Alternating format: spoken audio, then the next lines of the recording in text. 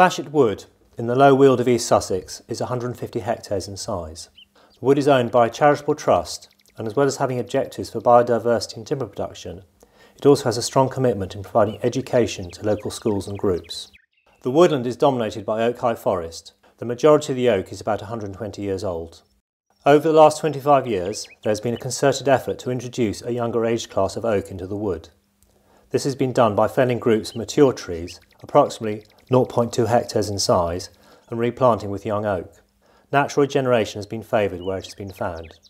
Approximately one area has been cleared and replanted every other year for the last 25 years, as well as new planting in areas where conifers have been removed. Oak, along with the majority of our native broadleaves, are vulnerable to bark stripping by grey squirrels in the spring and summer. Grey squirrels were introduced at the end of the 19th century and have pushed out the native reds through their aggressive nature, as well as carrying a pox that they are immune to. Oak is particularly vulnerable to damage by grey squirrels. As foresters and landowners know, there are many hectares of broadleaf trees that have been painstakingly planted and nurtured that have, at about 15 years old, been devastated by grey squirrels.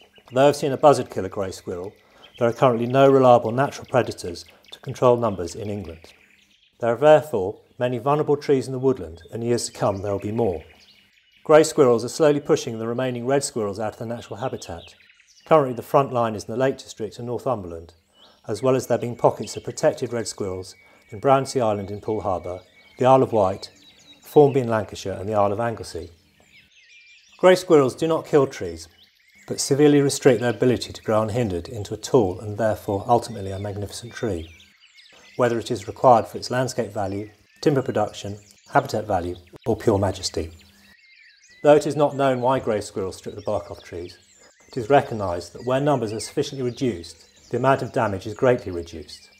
Therefore, in order to prevent damage in Plashett Wood, as it is elsewhere, it is necessary to reduce the number of grey squirrels. We used to use warfarin in hoppers, but stopped about 7 years ago, as we did not like releasing poison into the environment and were unsure about its effectiveness. Warfarin is now no longer allowed to be used in woodlands. The options for controlling numbers is to trap or shoot them.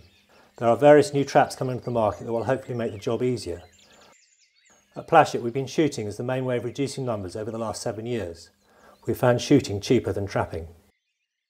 We started using James to shoot grey squirrels in 2009.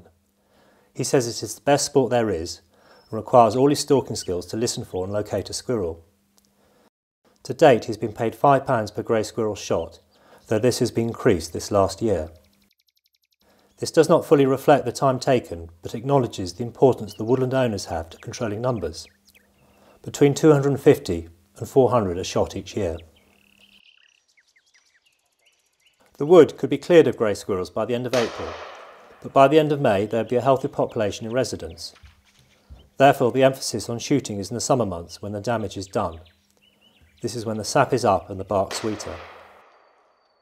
Due to the importance of keeping numbers under control, and to ensure that we always have someone who is shooting on a regular basis, we've recruited James's nephew Ben to help him out. Last summer when James was away, a few trees were damaged. If we want future generations to enjoy 120-year-old oaks like these, we must do all we can to stop grey squirrels damaging our young trees. I would like to acknowledge Natural England, the RFS, the owners of the wood and James for help in making this video. Thank you very much.